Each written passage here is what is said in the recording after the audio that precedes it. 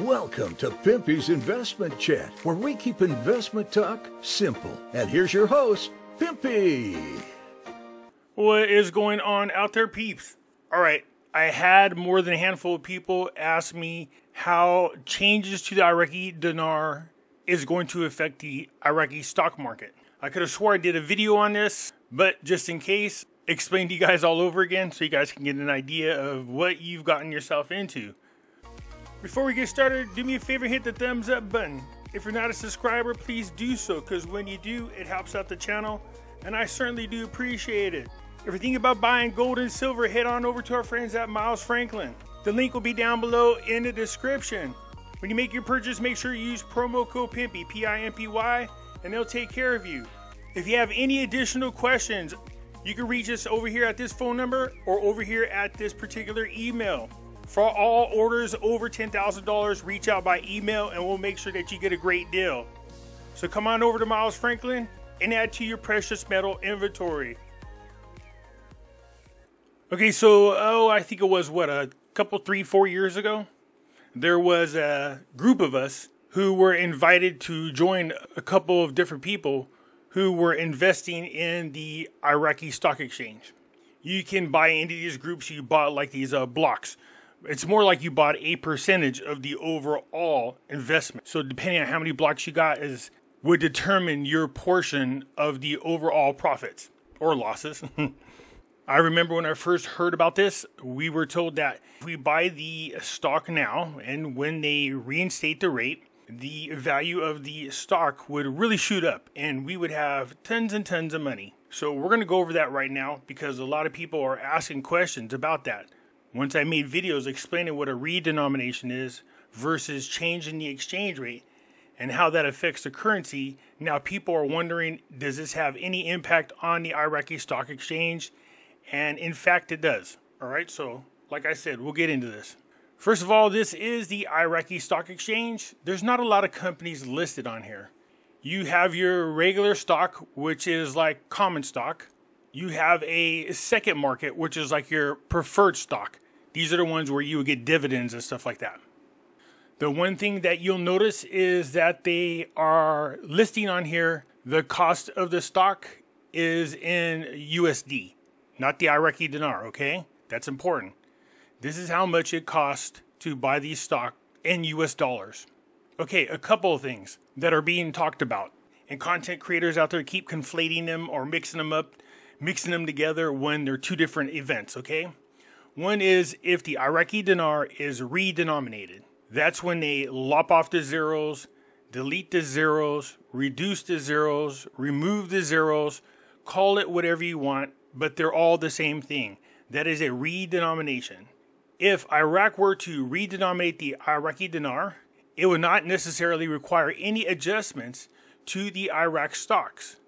Redenomination of a currency involves changing the face value of the currency by dropping zeros from the existing notes and issuing new currency at a lower value. They're talking about the nominal value. So if I come to you with a 25,000 dinar, the nominal value of the 25,000 dinar is 25,000. That 25,000 dinar represents 25,000 single dinars, all in one note. So if we do a redenomination and we remove the zeros off of the currency, well, then they have to make whole new dollars, okay? They're going to look different. They're smaller denominations. You're most likely going to have a 1 dinar, a 5 dinar, a 10 dinar, a 20 dinar, a 50 dinar, and a 100 dinar. That's most likely what you're going to get. It's going to look a lot like our currency. So when it says new currency at a lower value, they're only talking about the nominal. So instead of having 25,000 written across the bill, it's only going to be 25. That's what they're talking about. This process does not directly impact the underlying value of an asset, such as stocks in the country. Stock prices are determined by various factors, including company performance, economic conditions, and investor sentiment, rather than nominal value of the currency. Therefore, a redenomination of the Iraqi dinar would not inherently necessitate adjustments to Iraq stocks. Redenomination can pose challenges for the stock market in terms of adjustment costs and uncertainties. The transition period during redenomination may cause a short-term volatility as market participants adapt to the new currency system. Companies may need to revalue their assets and liabilities, which could impact their balance sheets and profitability in the short term. My guess is it's going to take people at least a couple of months to adapt to the new currency. But obviously on your accounting books or on your accounting software, you're not going to leave it at the same denomination as the old notes. You need to make the adjustments. So that's going to take time. People are going to have to go into the system and remove the 3 zeros and make adjustments to all their bookkeeping. Also, keep in mind, some companies don't have their things automated. It's done manually, so it's going to take a little time. Because people might be confused about what's going on. You might see it have a short-term effect on a stock market. People not sure if they should invest. Some people are going to be confused, thinking they lost a lot of value from the currency when it goes from 25,000 dinar down to 25. There's going to be a little bit of a bump in the road, but people will adapt pretty quick. Those type of challenges are most likely going to have, if anything, the effects are only going to be short term. Having said that, once the dust has settled and people have adapted to the new currency, one potential effect on redenomination on the stock market is increased investor confidence. Oh yeah. Reducing the number of zeros in the currency can create a perception of stability and strength in the economy, which may attract more domestic and foreign investors to participate in the stock market. This influx of investment could lead to increased trading activity, liquidity, and overall market growth. One of the reasons why foreign investors might not invest in the Iraqi stock exchange is because they're not familiar with the conversion, or the bigger denominations might confuse them. Once a redenomination takes place, they don't have those hyperinflated notes. It gives the perception that the economy is doing very well and that the currency is much stronger. Moreover, redenomination can also positively impact corporate earnings and valuations. Companies listed on the Iraqi stock market may benefit from a more stable currency environment, which can improve their financial reporting accuracy and transparency. As a result, investors may have greater trust in financial statements, leading to higher stock prices and improved market performance. So just depending on what's going on within Iraq, especially with their economy, as long as no hassles and companies are coming in and they want to invest in Iraq, I think we're going to start to see a slow climb in the value of the Iraqi stocks. Like I said, there's not a lot of them there. So a redenomination in the beginning might have a short-term negative effect. And I won't so much say that it's negative, just that there has to be some adjustments made. So I just think if anything, you won't see so much trading happening until people realize what's going on. That shouldn't take more than a couple of months, okay? But once all the dust has settled, like I said, then you're going to see people start turning to the Iraqi stock market as they have a better understanding of what's going on with the currency. Now, that's a redenomination. That's only removing the zeros off of the Iraqi dinar.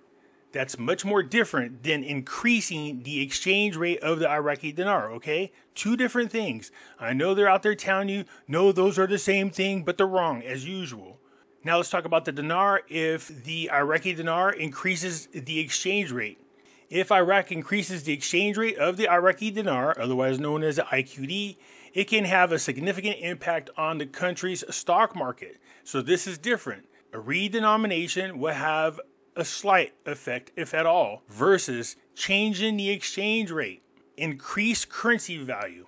When a country's currency increases in value, it becomes stronger relative to other currencies. This means that imports become relatively cheaper for the country with the stronger currency. As the country's currency strengthens, it takes fewer units of the local currency to purchase goods denominated in foreign currencies. This results in lower costs for importing goods and services from other countries.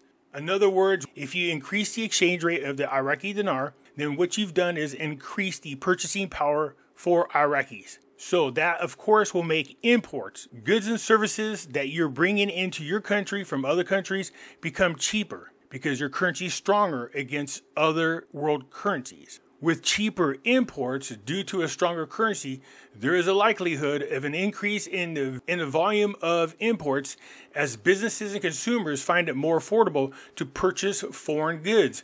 That's both a positive and a negative, okay? Sure, you have more purchasing powers against another country, but domestically, you could be shooting yourself in the foot, and it could affect the stock market. A stronger currency can make domestically produced goods relatively more expensive compared to imported products. This may lead to challenges for domestic industries that rely on exports or compete with imported goods. So in other words, if it costs you $400 to make a TV in Iraq, but you can import one for $300, well, where are the consumers going to go? They're going to go to the cheaper TV. And if you're importing that TV, well, then that doesn't help your local companies out.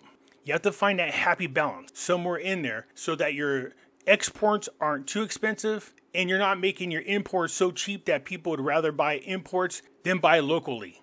A significant increase in imports due to a stronger currency can potentially widen the trade deficit if export levels do not adjust accordingly. This imbalance between imports and exports can have broader economic implications for the country. Like I said, you want to find that happy middle ground. You want foreign investors to come into Iraq and make goods there and open up companies and get people to work. Well, then goods and services cost more money, and then it forces companies to increase the cost of the goods that they're manufacturing, and then you're not so competitive on the international market. I gave the example of the TVs. So depending on what direction the currency takes Iraq, for companies, it could increase their profits depending on what they're manufacturing or what services they provide and how much of a demand there is for their product.